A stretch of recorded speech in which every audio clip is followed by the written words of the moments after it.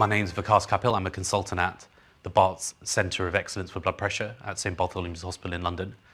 And I'm going to talk today about the importance of combination therapy in the treatment of high blood pressure.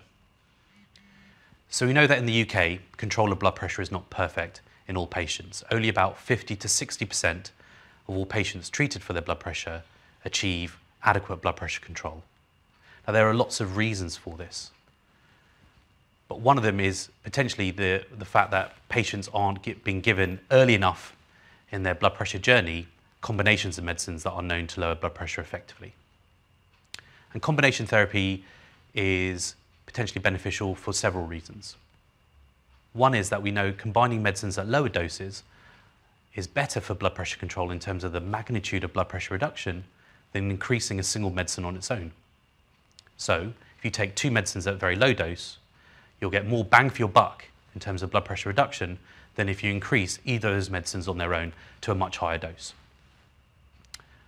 Another reason that combination therapy is potentially very useful is that although most medicines taken for blood pressure are very well tolerated by most patients, some patients do develop adverse drug reactions and side effects. Taking medicines at lower doses in combination means that most patients will avoid any possible side effects because side effects are dose related. So the more of a single medicine you take, the more likely you are to suffer a side effect or the more serious that side effect might be.